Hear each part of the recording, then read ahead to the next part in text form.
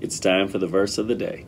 Therefore, my dear friends, as you have always obeyed, not only in my presence, but now much more in my absence, continue to work out your salvation with fear and trembling.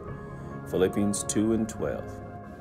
One of the signs of a mature child is a child that acts properly in the absence of their parents. One of the signs of a mature believer is one that acts properly even in the absence of their spiritual leadership.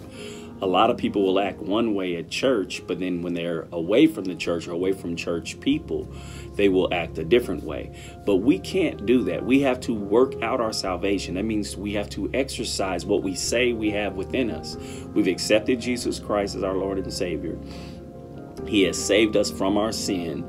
And so we have to exercise that. We have to work that out with fear and trembling. Fear is not, oh, I'm so afraid that God is going to do away with me if I make a mistake. Fear is reverence. It's honor. It's, I live this way because I appreciate what you've done for me. That is fear and reverence. And that is your verse of the day. Watch it, share it, live it. God bless.